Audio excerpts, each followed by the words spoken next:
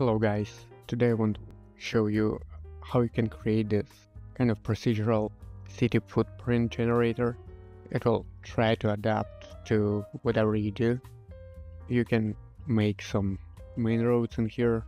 As you can see, those are much thicker than the secondary ones, and will try to adapt to whatever you give into him, kind of like this.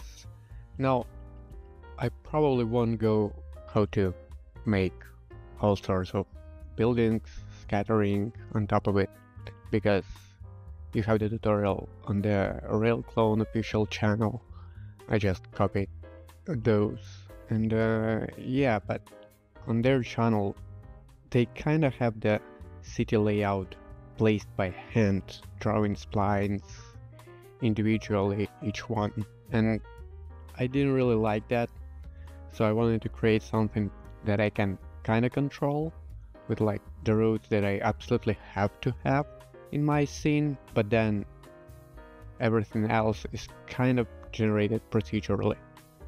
So I don't have to rebuild all of this, or if I have to change one road, I don't have to rebuild it again and again and again. So let's get started. So here we are in an empty scene. Let's just make the first layer. Let's call it base city layer. Let's create our first spline. Let's make something big. This is going to be our footprint. I'm gonna call it 01 city footprint, and I'm working in the meters, and the system unit is also meters because it's easier. Then next I'm gonna create my roads. Just go like this, and I'm going to create them inside the same object, so it's kind of easier to manipulate afterwards. And for now I'll just keep the intersection over here, or whatever you want. It'll work just fine. Let's rename this to 01 main roads. Now let's create the second layer. Let's call it city jet as a generator. Let's reference the spline. Let's call this footprint start. Let's also reference the spline. Call it roads to bull. Let's put both of these into this layer. Let's turn off this one. So I'm going to extrude this road upwards, and I'm gonna go down on the Z-axis to make it intersect the spline. Now over here I'm gonna do a type boolean. I'm gonna do subtract slide surface. I'm gonna pick this spline. As you can see, we have our roads carved in. Now I'm gonna do tie select. I'm gonna do polygons, and I'm gonna do normals.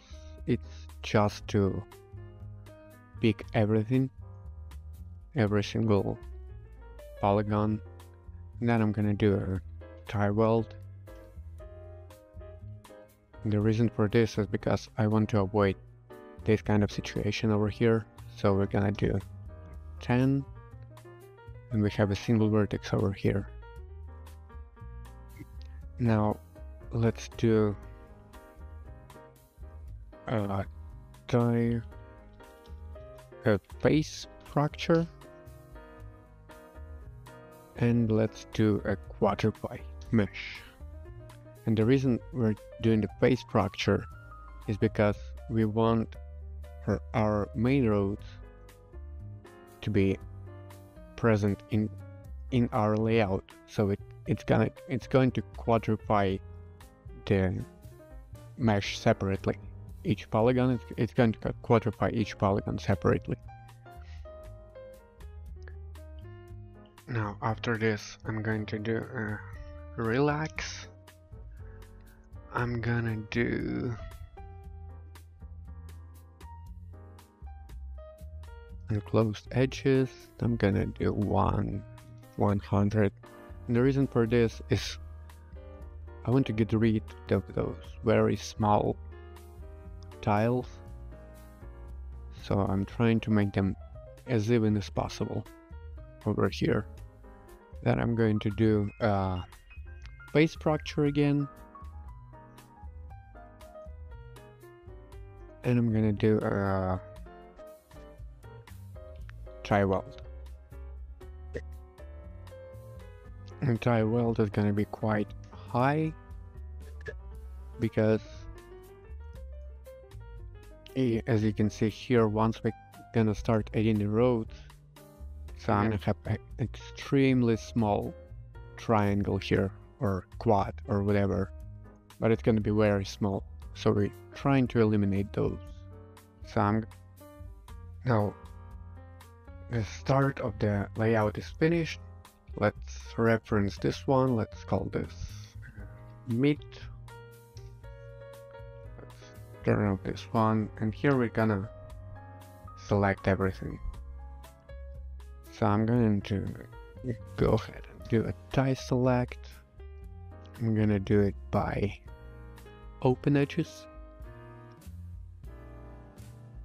Open edges. I'm gonna do crossing. Yes.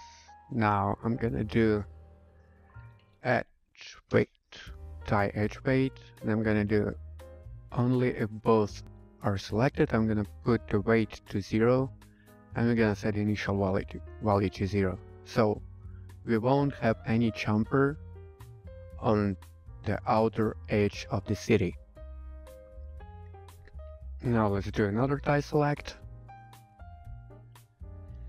Let's do open edges. Let's do invert selection, so we're selecting everything else in between. I'm also going to set this to window. I'm gonna add a new one.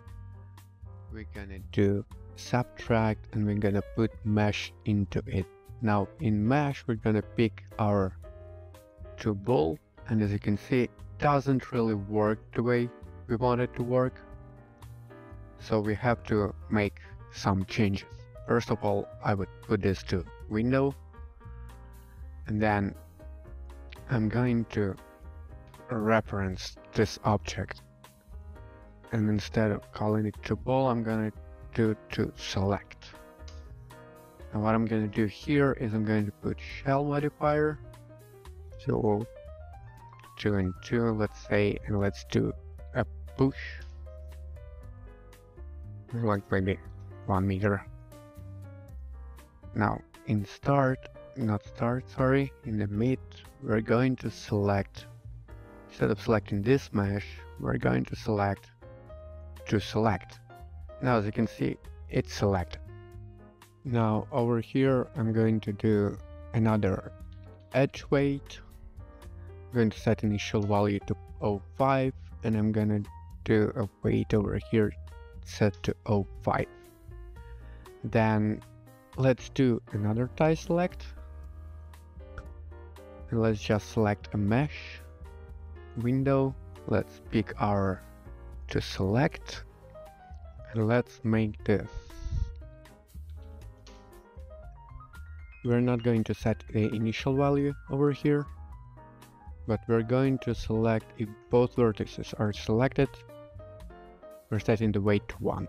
So if this road is going to be 10 meters wide, all else is half of it, so 5 meters, and here it's going to be 0. Now let's make a reference from this. Let's call this building plots. Let's put it in the new layer, city end.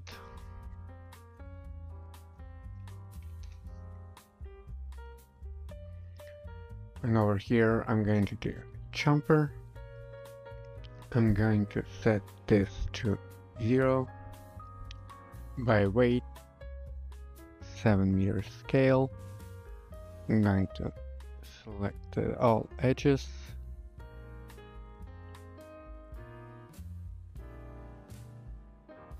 and turn up the minimum angle.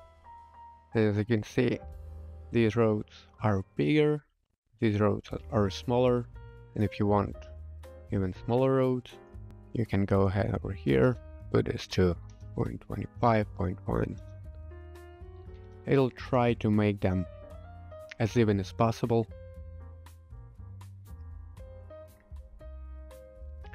So yeah, that's the base of it. Now I'm just going to do an open jumper. So these are going to be our building plots. Now I'm going to do a tie weld just to make sure that we don't have any unnecessary polygons related to unnecessary vertices. Then I'm going to do tie select just to select all of the polygons. I'm going to do normals, and now I'm going to make an inset face so that we have our sidewalks. Let's make it maybe 3 meters on each side of the road. And yeah, now you can just put first of all, let's probably do, well, doesn't matter, material by elements. This is what you're gonna need once you go to rail clone. And now let's make another reference of this object. Let's call it roads. Now I'm also going to put it over here. Now from the building plot, I'm going to copy this, going to paste instance, and here I'm going to invert those. I probably don't need well, I don't need any of those. Here, let's just make this black, make this gray. Now for the final touch, again let's select the mid part, let's reference this into lines for the rail clone, put it over here. Let's take all of these, copy, let's paste instance this, and now I'm going to direct tie select polygons. I'm going to have the stack selection. Doesn't work. Okay, let's do open edges. Okay, I'm going to delete mesh, and now I'm going to tie mesh to splines. So those splines will have these material IDs for the rail clone object. And here you have it. So to change the layout later on from the rail clone, all you have to do is to make some seed, or you can do another tie select to make clusters. But yeah, that's the basics of it. Now you can just take your base and have fun with it however you like. If you find those plots to be pretty small, you can always go to phase structure, not the first, sorry, quadrify mesh, and you can do maybe 6%. So you have a bit bigger plots, and maybe the chamfer is not too big. It's going to give you a 40-meter wide main road, which is around 2 lanes on one side and 2 in another. So yeah, there you have it, folks. Hope you like it. Enjoy.